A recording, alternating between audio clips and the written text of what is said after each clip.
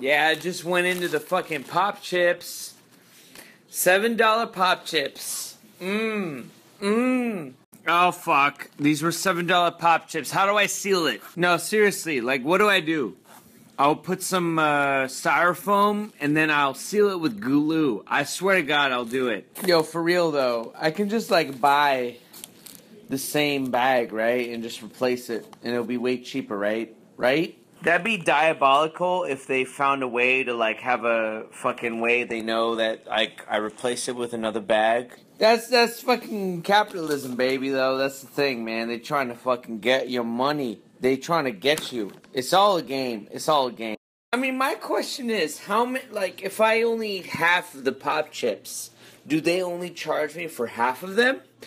That's a question. Alright, fuck it. I'm about to go find some fucking Pop Chips, because I can't sleep. I won't be able to sleep until I solve this situation. I ain't playing.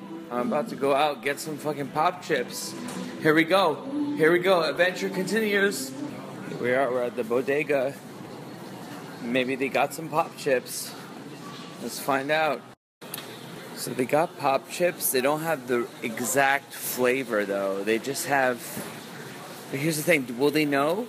This is the right flavor, not the right size. I mean, this is the same flavor, barbecue Pop Chips, but it's a different package design. Would they know the difference?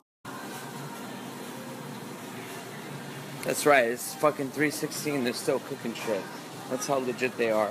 Alright, here we go. Back on the quest for Pop Chips, barbecue flavor, mid-sized bag, or I'm gonna get robbed. Whatever. Guys, should I go down the subway? How far should I go for Pop Chips? How far?